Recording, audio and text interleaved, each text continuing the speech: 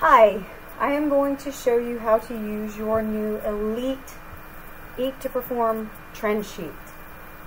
If you've been upgraded, your data should be transferred over into your upgraded TrendSheet. If you're brand new, you won't have any data yet. So I am going to start from a sheet that has no data.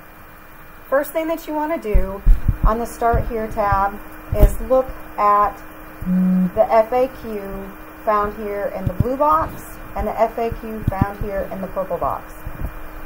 These are two separate fact sheets. One is basic use of the features on the trend sheet, and the other one is specific to the MyFitnessPal automatic data load feature.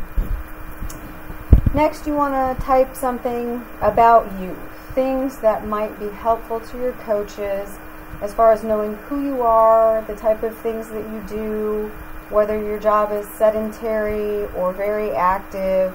These kind of details help us make decisions on your macros and help us give you better advice. Also, if you have your permalink to your Facebook post, please put it here in the red box.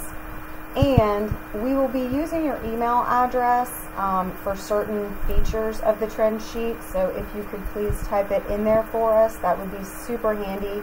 We're not going to spam you just because that email address is there. Once you're done reading the FAQ and filling out the boxes on the Start Here tab, you can come over to your Trend tab and we'll get started there. First thing that you want to do is, if you don't already have data in here and you're starting with a brand new sheet, you want to select the date that you want your sheet to start on. You can set this date to any time frame and all the dates below it will change. So if I want to start on, say, July 15th, I change that date and all of the dates below it will adjust. Only change that first date, please. Male or female, select, input your age, input your height, input your MyFitnessPal link. It is very important that this link has the food/diary as part of the URL along with your username. If you're not sure what your username is, you can't remember, go to MyFitnessPal and look at the very top where it says hi and then it gives you your username. So grab your username from there, come back to your trend sheet and put it in your link. If you use an activity tracker, find the link for us to view that information and put it here. And if you keep a training log in the forum or anywhere else, put that link there. You can also start your MyFitnessPal log from a date different than your trend sheet starts. So if you've already got data in your trend sheet and you want to start the automatic pulling on a different date than your trend sheet starts, just set that date there. So if your trend sheet starts on July 1st and you've already got data in there and you don't want to start pulling until July 15th, change that date like that. Be sure to input your weight. You do not need to update BMI as that is automatically calculated for you. Type in your body fat if you know it. If you're going to miss some days capturing your weight, just put the date of the previous day in there or leave it blank, that's fine. Same thing with body fat. If you don't know it, that's fine. If you find it out on a particular day, input it on that day, but just leave the rest of the days blank. You're not going to need to calculate calories or input calories. That's automatically calculated for you. MyFitnessPal Pull is going to fill in carbs, fats, protein, and sodium for you. Make sure under your macro goal column that you only use super, high, medium, or low. You can also use abbreviations of them such as S, H, M, M, or L. So super,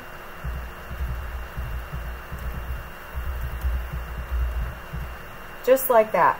If you do something like high/medium, it's not going to know what goal to pull in because it's impossible for you to follow two separate goals on one day. Okay, so that'll end up causing the graph to not pull over a goal. Pick the closest match. This is not what you actually hit as far as macros go on a day. It is what your actual goal was, so that we can see whether you are constantly over or under or what's happening there. Okay? So fill those in. Calorie. If you use an activity tracker and you track calories, sleep, steps, and water, input that information. If you do not track that, that's fine. Just leave those values blank. Water, you can display it in milliliters or ounces. That's fine.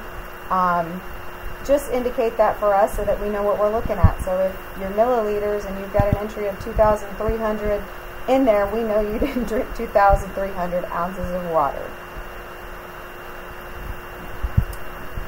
That's your trend tab. Next is your workout log.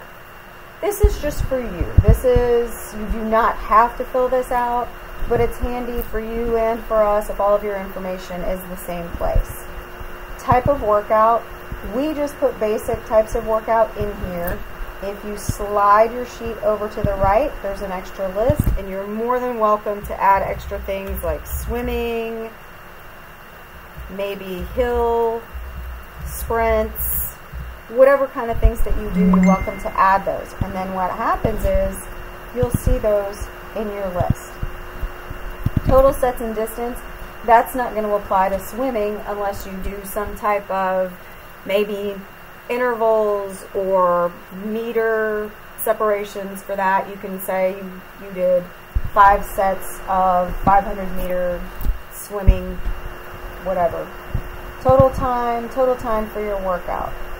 If you do CrossFit and you have a strength session and a Metcon session and you want to keep those separate, specify strength, how much time you spent doing strength work, and then on your workout 2 columns, say CrossFit or add Metcon, and let us know how much time it took for that. This is basically yours to be creative with.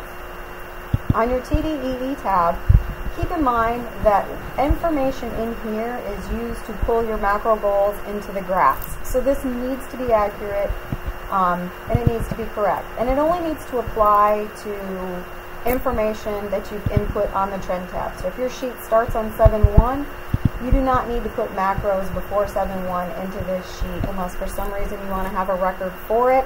But if your macros change throughout the coming year, you're going to have used up space and may not have room for your macros in your sheet. So start your macros July 1. I'm just going to put in some test data here just so you can see. Always type these in.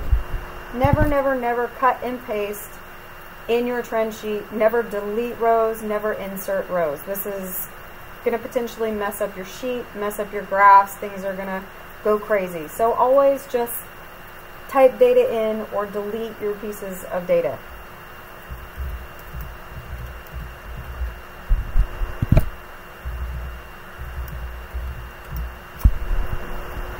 Now that I've input my macros, if macros change at some point and I get something new, what I'm going to do is I'm going to move this down. So say on July 15th my macros changed. I'll say 7.1 to 7.14 because dates cannot overlap. You cannot start a set of macros on the same day that you ended previous set of macros, so it'll never be accurate. So let's type in my old set.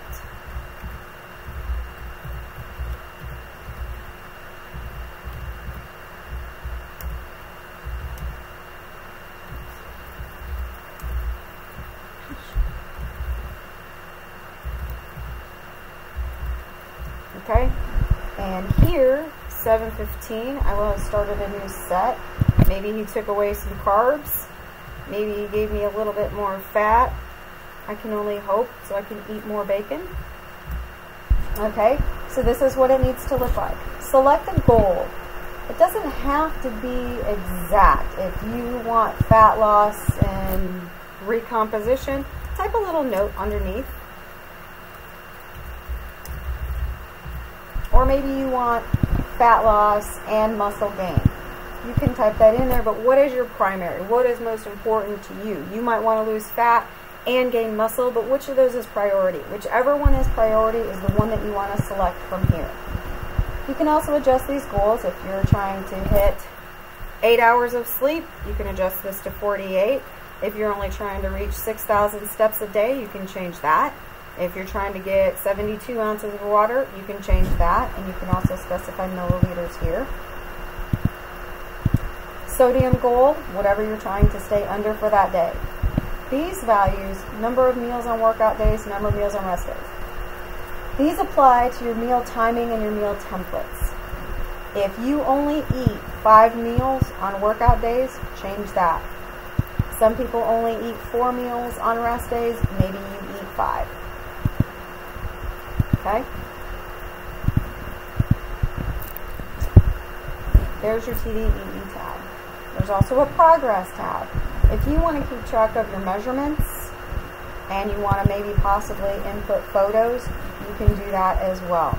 In order to insert photos, what you'll do is you'll click on Insert, you'll say Image, you'll find the image on your computer, and it will add it. You'll need to resize it and slide it over and put it over top of this box and stuff like that. You also might want to put input photo details, so maybe add in here the date the photo was taken, anything else that you think might be important that you want to keep track of for that photo. That is your trend sheet. And let's get started on MyFitnessPal data pull. The first time that you run this, you're going to want to click on Load Data and check MFP Data Now. What is usually going to happen, I've already given it permissions, but you're going to typically see a permissions box that asks you to allow Google to manage your files and manage this sheet for you.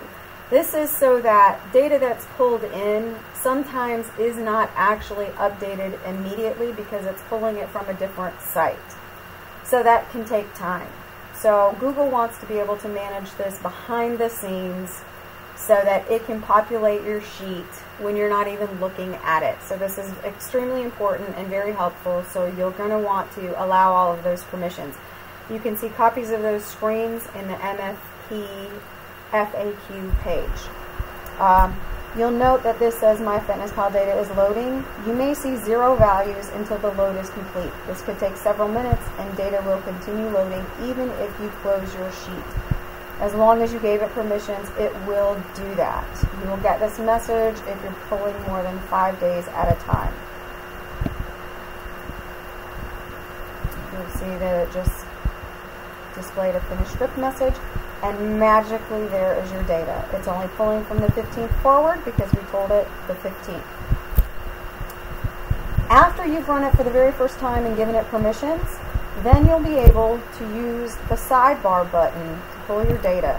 You click on the button, it shows you that it's working, it tells you that there's no new records to pull, try again tomorrow. You tell it okay. What you'll notice is that it only pulled up to July 27th and today is the 28th. The reason it does that is because you're still working on today and it doesn't always update after the fact. So if it pulls today in the middle of the day and you make changes to your log, it may not pull those changes in. So we want to get July 28th on July 29th. If you don't go into your sheet regularly, you can come in and update it once a week if you'd like, if that's easier for you. But in order to keep track of your weight and your body fat and all your other details, it might be easier just to access your sheet once a day. Meal timing, meal template, and all of your graphs, keep in mind that these are never to be touched as far as changing data, inputting information, all of that stuff. All of this data is pulled from all of your trend and TDEE tabs, so there's nothing that you need to enter in here and nothing that you need to input.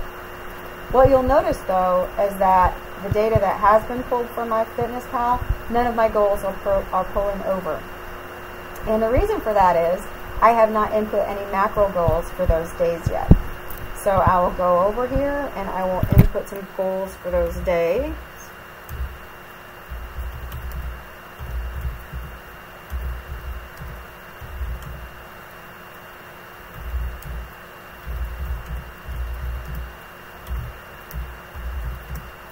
All right, and if I go back to the graph, you can see that it pulled those goals over, and now I can see I was way over, I was way under, I was actually on target. But now, with TrendSheet Elite, you can see those colors on your actual trend tab, and you don't have to go over to your graph. Though the graphs are really, really helpful, and you do want to check those out every once in a while. That is all that I have for your brand new Elite Trend Sheet. I hope that you love it as much as we do.